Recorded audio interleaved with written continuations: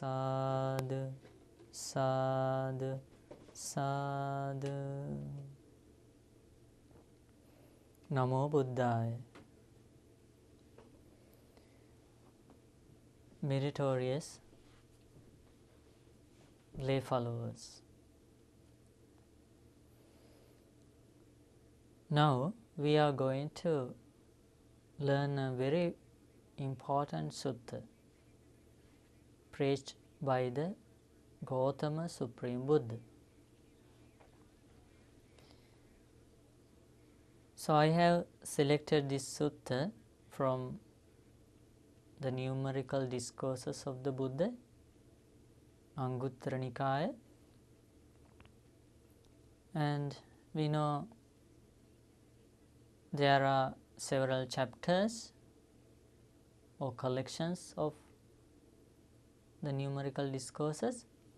So this sutta is from the chapter of the 8th. Meritorious disciples, we have been very fortunate to go for refuge to an extraordinary teacher. In this world, the opportunity to hear even the word, the Buddha, is very rare. Since the most valuable thing and the rarest thing is the appearance of a fully enlightened Buddha in this world, many people do not get an opportunity to understand the true nature of this world. As a result, majority of people are destined to be born in bad worlds, such as hell, animal world, ghost world, and Asura world.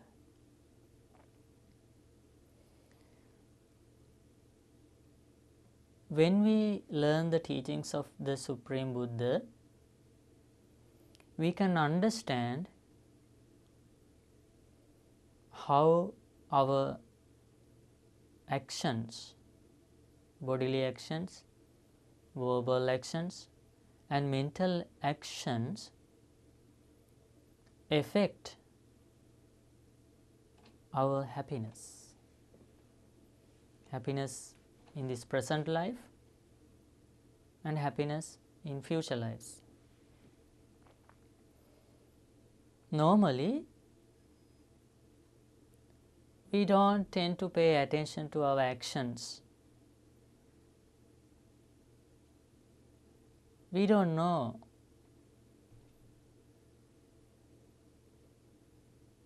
very easily how our actions generate happiness or unhappiness. When we are motivated by desire, craving, greed, hatred, jealousy, or many defilements like that, we use our body, speech, and mind according to that defilement.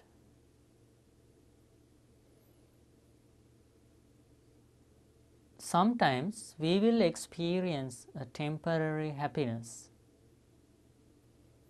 when we use our body, speech, and mind in a way that we enjoy things in this world. But in the long run, Supreme Buddha explains, we will have to suffer a lot. That is why it is very important to understand the difference between the actions that lead to temporary happiness and the actions that lead to lasting happiness. In terms of happiness, following the precepts plays a major role in the teachings of the Buddha. After one has gone for refuge to the triple gem, Supreme Buddha teaches the next step, the most important thing in this practice, the initial entrance to this path is following the precepts. So, as lay people,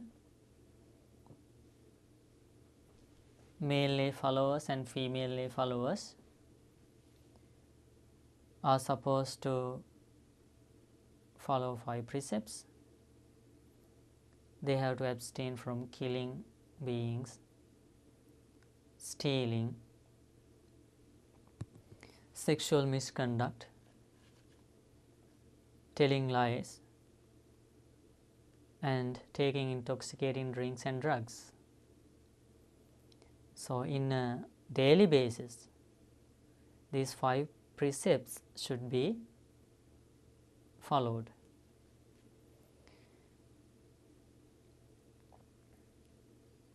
Apart from that practice of 5 precepts, Supreme Buddha has emphasized following the 8 precepts for lay people.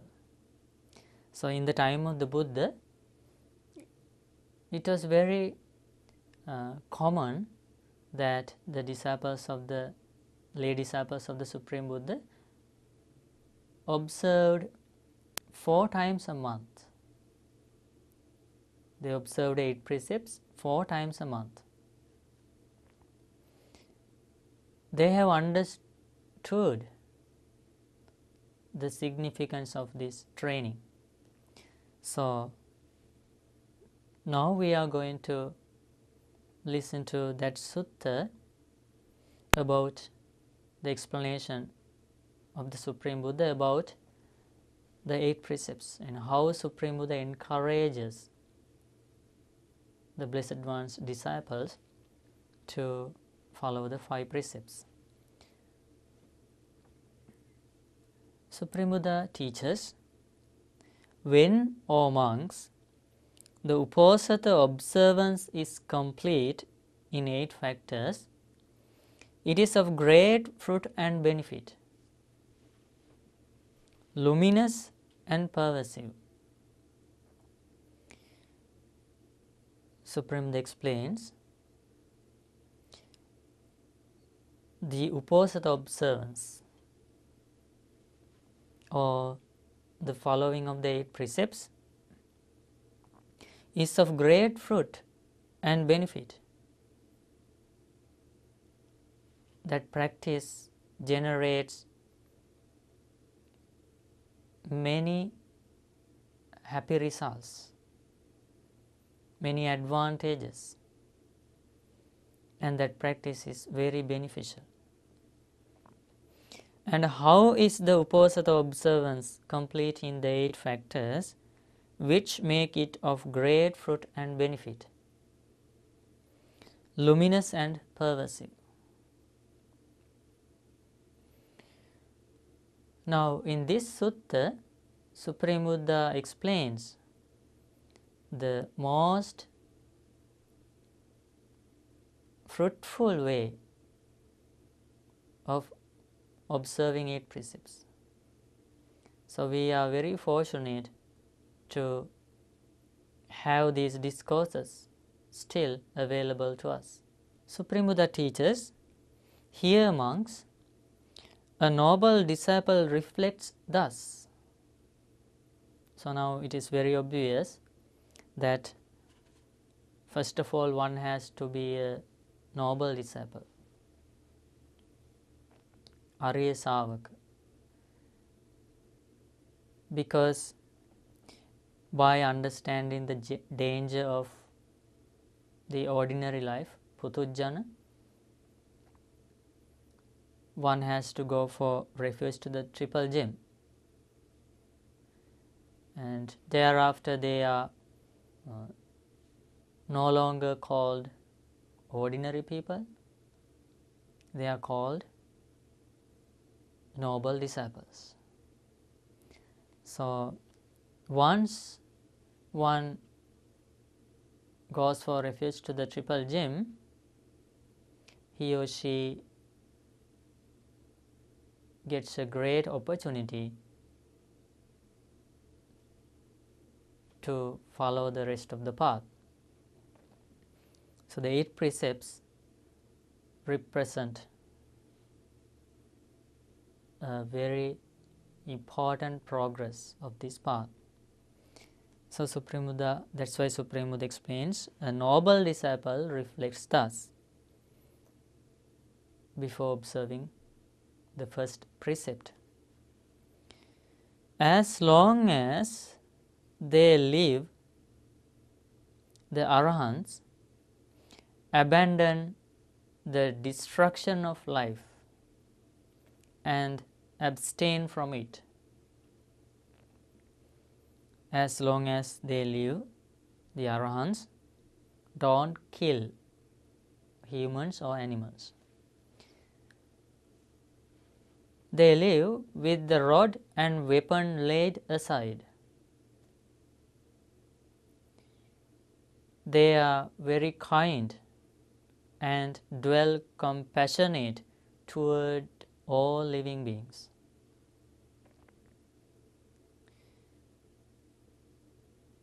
So a lay follower reflects on the compassion of great Arahants and how they spread loving kindness,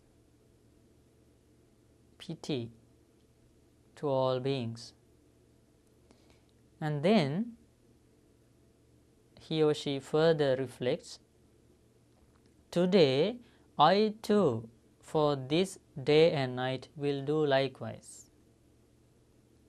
I will imitate the Arahants in this respect, and the Uposatha observance will be fulfilled by me. This is the first factor it possesses. So now Supreme Buddha has explained the importance of observing the first precept of these 8 precepts. By learning the very first factor of 8 precepts, we can understand very clearly the main purpose of observing 8 precepts. What is that purpose? It is to imitate the lives of great Arahants. Why do lay people imitate the Arahants? Arahants are the noble ones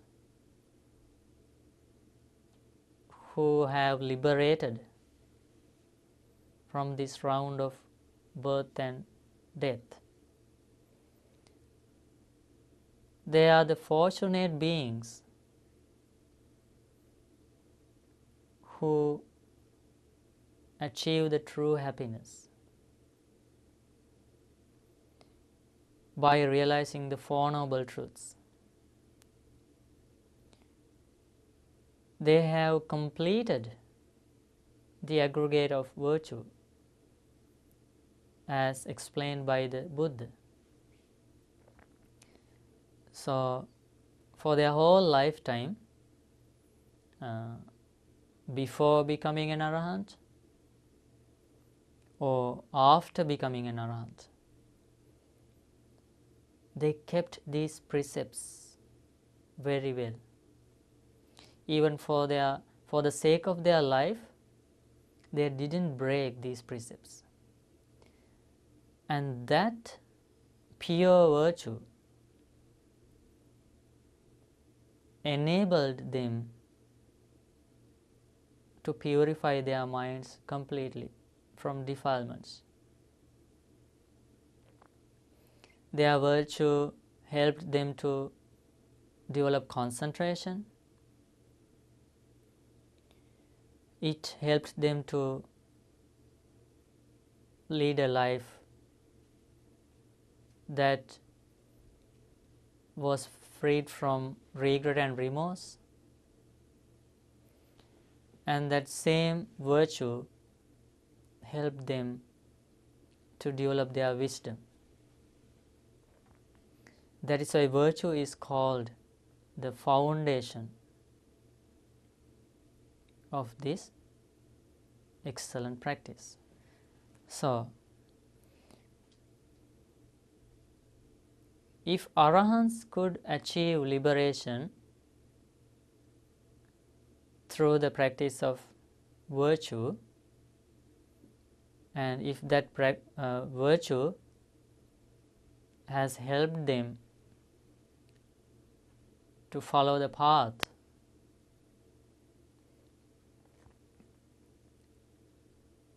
in the case of lay people, they also have the opportunity to achieve liberation by following that same virtue. But here Supreme Buddha recommends, as lay people, they can dedicate to this practice at least 4 times a month in the 4 phases of moon. That's how they followed in the time of the Buddha. So, in order to imitate the virtue of Arahants, lay disciples of the Buddha observe the first precept, that is, abstaining from killing beings. Supreme Buddha explains further,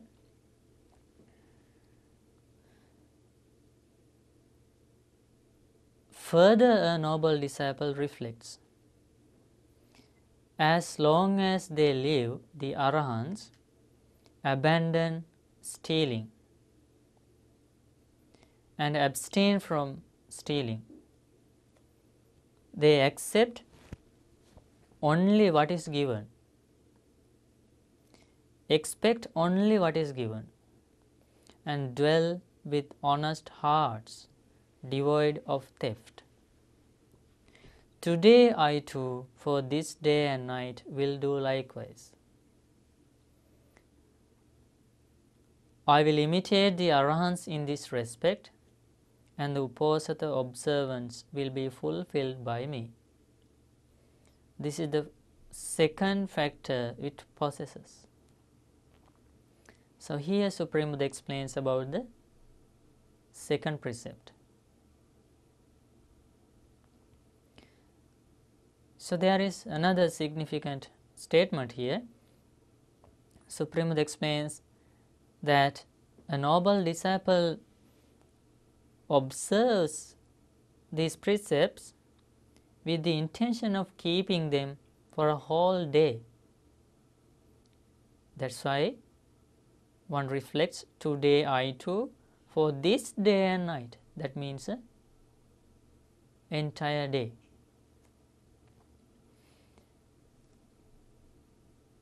So, in the second precept, lay follower tries to imitate the honest life of Arahants. imitating their purity, how they accepted only what was given. Then Supreme Buddha explains about the third precept. As long as they live, the Arahants abandon in celibacy and live the celibate life, remote from sexuality, refraining from the coarse practice of sexual intercourse. Today I too, for this day and night, will do likewise. I will imitate the Arahants in this respect, and the Uposatha observance will be fulfilled by me. This is the third factor it possesses. Now, again, this is a very precious opportunity for lay people to imitate the pure lives of Arahants.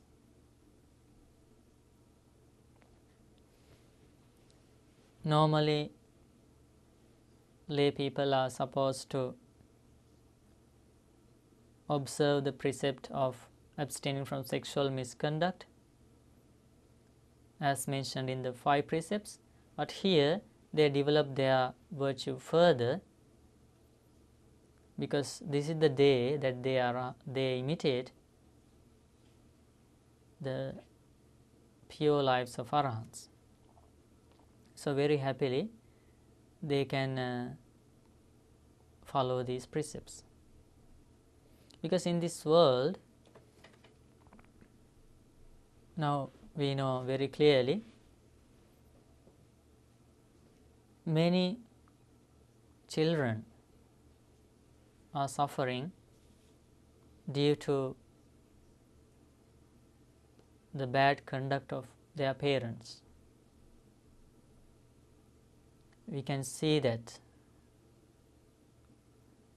in almost in every society. So it is because of not keeping the third precept of 5 precepts. But those parents who observe these precepts are going to give happiness for sure to their children, and at the same time they are intensifying their practice towards the ultimate goal, Nibbana. Again, Supreme Buddha explains, as long as they live, the Arahants abandon false speech and abstain from it. They are speakers of truth, adherents of truth, trustworthy and reliable, nor deceivers of the bold. So with that understanding, noble disciple reflects, today I too, for this day and night, will do likewise. I will abstain from telling lies and speak only truth.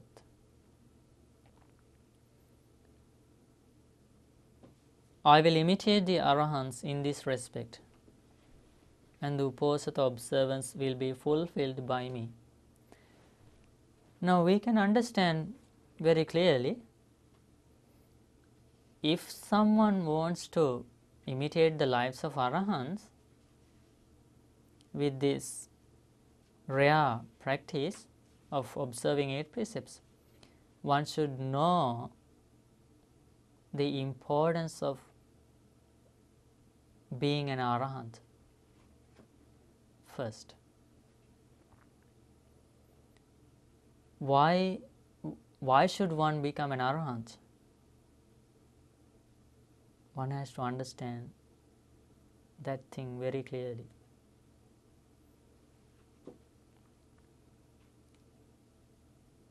Because Supreme Buddha teaches we have been suffering a lot in this cycle of birth and death, in this samsara.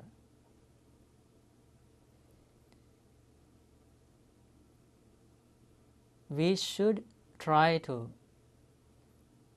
stop this cycle. In order to stop this cycle, one should purify one's mind completely from defilements.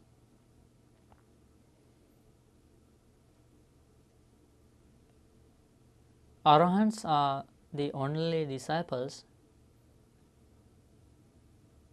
who get this opportunity. By purifying their minds completely, they escape from this cycle. That is why we also should imitate the lives of Arahants. We should understand very clearly that because of not having that opportunity to be liberated, to be Arahants, we are wandering in this samsara. So the only solution is achieving Nibbana. That is why we should imitate the lives of Arahants. So Supreme Buddha explains the next precept. A noble disciple reflects further. As long as they live, the Arahants abandon wines, liquors, and intoxicants, which are the basis of negligence, and abstain from them. So Arahants never used intoxicants. They were very mindful. They enjoyed the bliss of clear comprehension and awareness.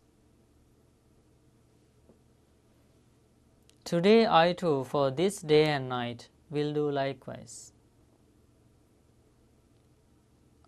I will imitate the Arahants in this respect, and the Uposatha observance will be fulfilled by me. This is the fifth factor it possesses. So here, a noble disciple abstains from taking intoxicating drinks and drugs. This is also very important. In this world, now we can hear very often lots of disputes, problems arise due to this problem, because of using intoxicants. When somebody uses intoxicating drinks or drugs, they tend to lose their mindfulness. As the result of losing mindfulness, one is in danger of breaking all the precepts, which will result in unhappiness for oneself and others. And we know how lots of children are suffering in this world because their parents take intoxicants. They are very helpless. So it is very important to follow these precepts. And especially noble disciples have to be very mindful, because they have to practice more things in this excellent training. They have to practice meditation and lots of contemplations, reflections. They have to focus their mindfulness on the words of the Supreme Buddha. So always they have to be alert and careful. Then Supreme Buddha explains the sixth precept. As long as they live, the Arahants eat only once a day and refrain from eating at night, from untimely meals. Today I too, for this day and night, will do likewise. I will imitate the Arahants in this respect, and the Uposatha observance will be fulfilled by me. So here we can learn a new precept. Even lay people get an opportunity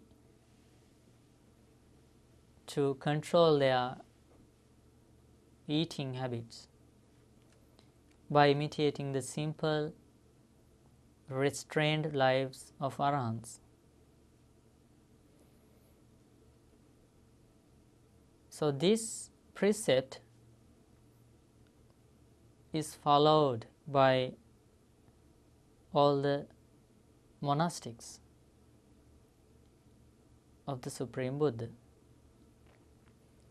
and that practice enables them to have a very energetic, strong body, which helps them for their meditation practice. And also lay people have to be very mindful that day not to eat after 12 o'clock, as we follow that precepts nowadays. So we can place confidence in the knowledge of the Supreme Buddha and how the Blessed One introduced these precepts as the factors of the path. Then Supreme Buddha explains, a noble disciple reflects further, as long as they live, the Arahants abstain from dancing, singing, instrumental music and unsuitable shows, and from adorning themselves by wearing garlands and applying scents and ointments. Today I too, for this day and night, will do likewise. I will imitate the Arahants in this respect, and the Uposatha observance will be fulfilled by me. So this is the seventh factor it possesses. So again, lay people get an opportunity to imitate the renunciation, the bliss of renunciation that Arahants experience for their whole lifetime. The simplicity of the lives of Arahants. Normally, in the ordinary world, people try to gratify themselves engaging in various activities because they don't know about that true happiness which surpasses the material things, which surpasses the ordinary happiness. But as the disciples of the Supreme Buddha, they know about the bliss of virtue, happiness of concentration that they experience, and the happiness of association of good friends, Kalyana Mittas, happiness they experience while they are practicing generosity, and the happiness of a mind that is freed from hatred, greed, and delusion, and happiness of developed mind, wisdom, and insight. The happiness that the disciples experience when they understand the true nature of this life. So, Supreme Buddha has explained many other ways of gaining happiness. So, the noble disciples are very fortunate to learn about these other ways apart from ordinary happiness. That is why they are eager to imitate the simplicity of the lives of Arahants. So, they observe the seventh precept. And finally, Supreme Buddha explains, a noble disciple reflects further, as long as they live, the Arahants abandon the use of high and luxurious beds and seats and abstain from them. They make use of a low resting place, either a small bed or a straw mat. Today I too, for this day and night, will do likewise. I will imitate the Arahants in this respect. Again, we can see how a noble disciple uses this precious opportunity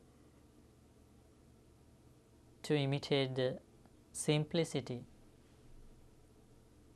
of the lives of Arahants. Actually, Supreme Buddha has explained that if a disciple experiences the happiness of meditation, happiness of jhanas, he or she can experience a greater happiness by sleeping under a tree, on a mat, or sleeping on a low bed. That happiness will surpass the happiness of a householder who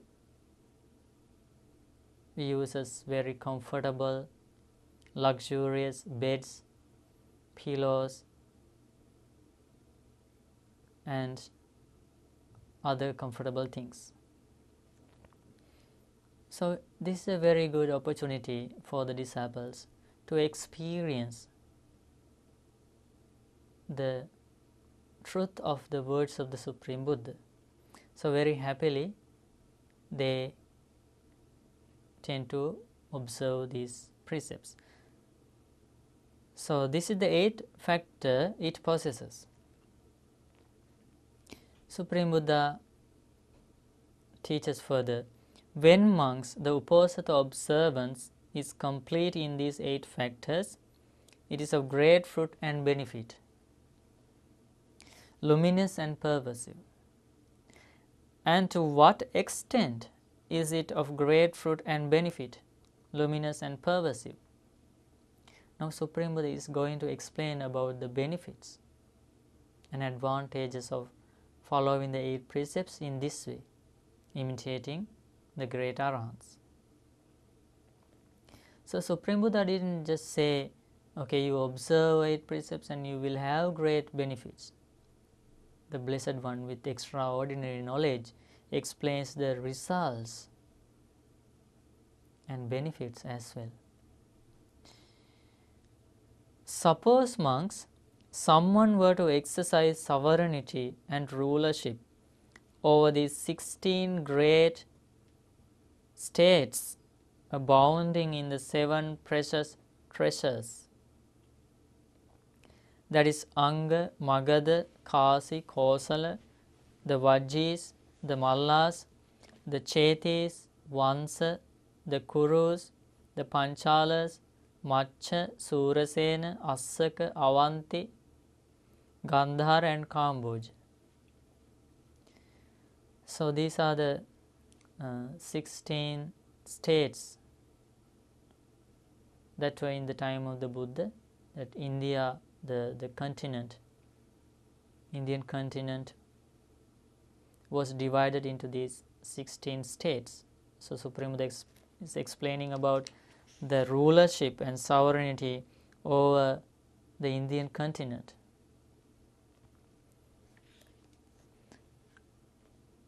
This rulership with all the wonderful things, valuable things in this whole continent, this would not be worth a 16th part of the Uposatha observance, complete in those 8 factors. Supreme Buddha explains, observing 8 precepts gives more happy results than the rulership of Indian continent. For what reason? Because human kingship is poor compared to divine happiness. Okay, why did Supreme Buddha make this statement? That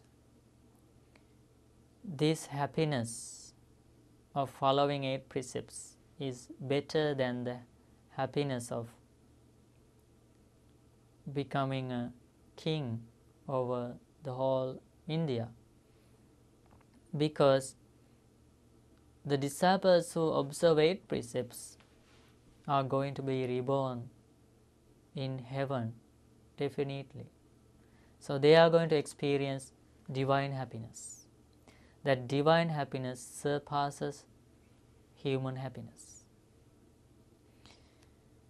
And then Supreme Buddha explains how that divine happiness is experienced by a noble disciple. Supreme Buddha explains the lifespans of those devas.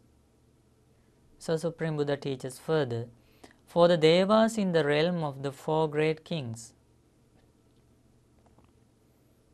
Chatum Maharajika heaven, a single day and night is equivalent to 50 human years.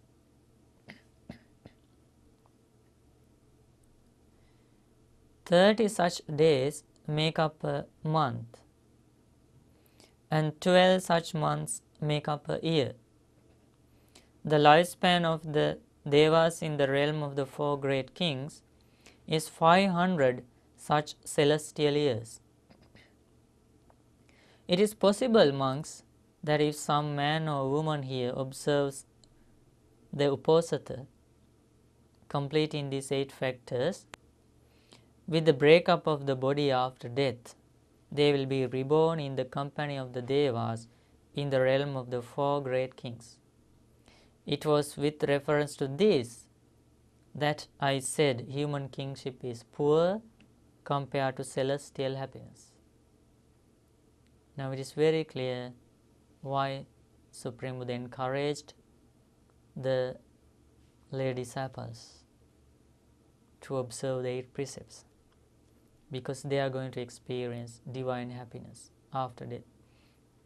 This is not a very minor thing or an insignificant thing, because many humans will be reborn in bad worlds after death.